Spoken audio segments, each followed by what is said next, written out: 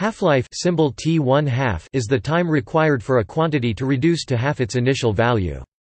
The term is commonly used in nuclear physics to describe how quickly unstable atoms undergo, or how long stable atoms survive, radioactive decay. The term is also used more generally to characterize any type of exponential or non-exponential decay. For example, the medical sciences refer to the biological half-life of drugs and other chemicals in the human body. The converse of half-life is doubling time. The original term, half-life period, dating to Ernest Rutherford's discovery of the principle in 1907, was shortened to half-life in the early 1950s.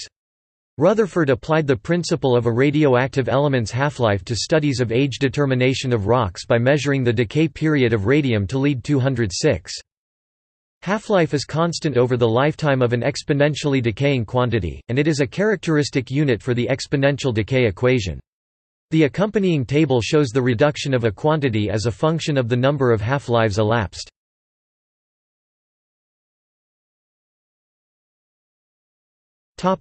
Probabilistic nature.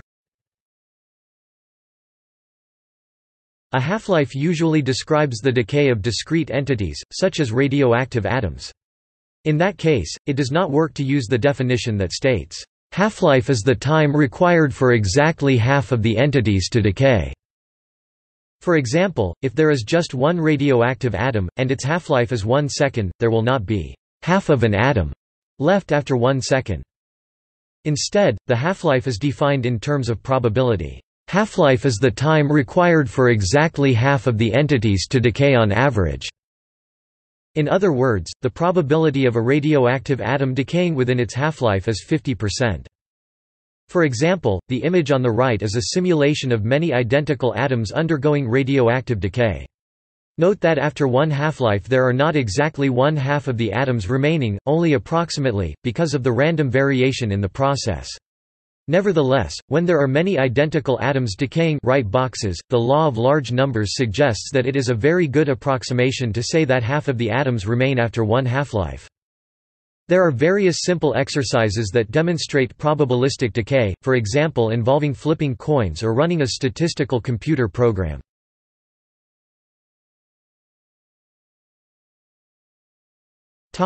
Formulas for half-life in exponential decay. An exponential decay can be described by any of the following three equivalent formulas, where n0 is the initial quantity of the substance that will decay. This quantity may be measured in grams, moles, number of atoms, etc. N(T) is the quantity that still remains and has not yet decayed after a time t. T1/2 is the half-life of the decaying quantity. Tau is a positive number called the mean lifetime of the decaying quantity. Lambda is a positive number called the decay constant of the decaying quantity. The three parameters T1/2, tau, and lambda are all directly related in the following way. Where ln 2 is the natural logarithm of 2, approximately 0.693.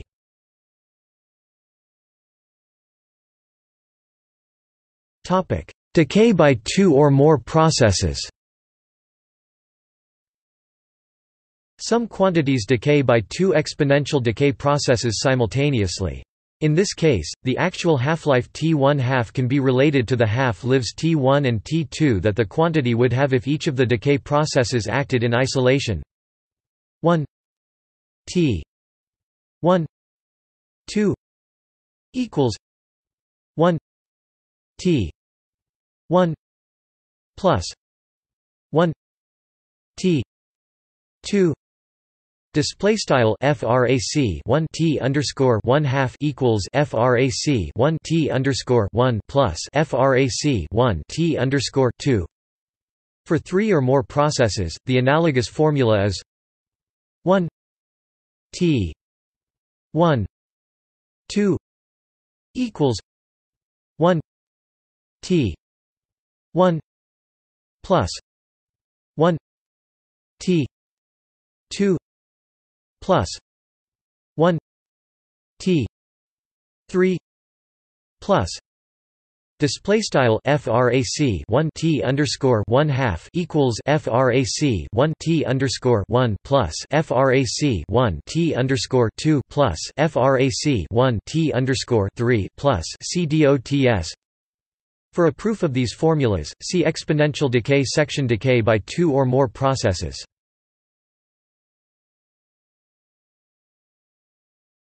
Topic: Examples. There is a half-life describing any exponential decay process. For example, the current flowing through an RC circuit or RL circuit decays with a half-life of RCln 2 or lane 2 L, R, respectively.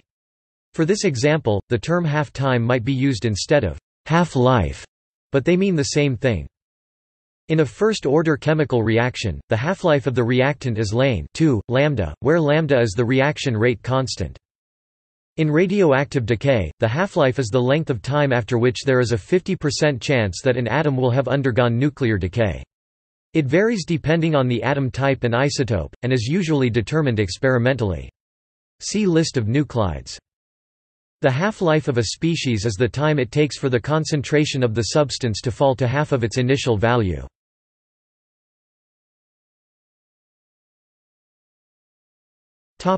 In non-exponential decay,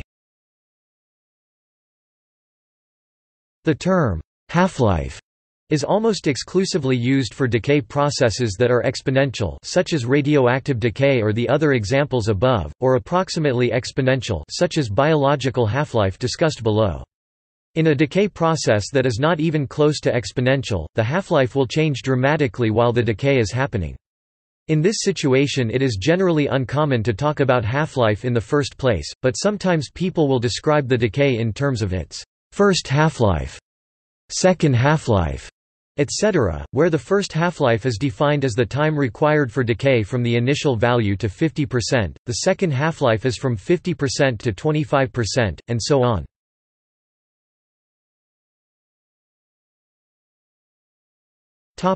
In biology and pharmacology, a biological half-life or elimination half-life is the time it takes for a substance, drug, radioactive nuclide, or other to lose one-half of its pharmacologic, physiologic, or radiological activity. In a medical context, the half-life may also describe the time that it takes for the concentration of a substance in blood plasma to reach one-half of its steady-state value, the plasma half-life. The relationship between the biological and plasma half-lives of a substance can be complex, due to factors including accumulation in tissues, active metabolites, and receptor interactions, while a radioactive isotope decays almost perfectly according to so-called first-order kinetics, where the rate constant is a fixed number. The elimination of a substance from a living organism usually follows more complex chemical kinetics. For example, the biological half-life of water in a human being is about 9 to 10 days, though this can be altered by behavior and various other conditions. The biological half-life of cesium in human beings is between 1 and 4 months.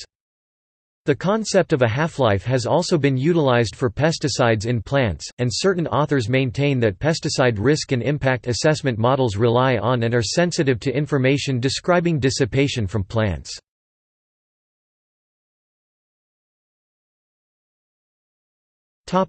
See also: half-time physics, list of isotopes by half-life, mean lifetime.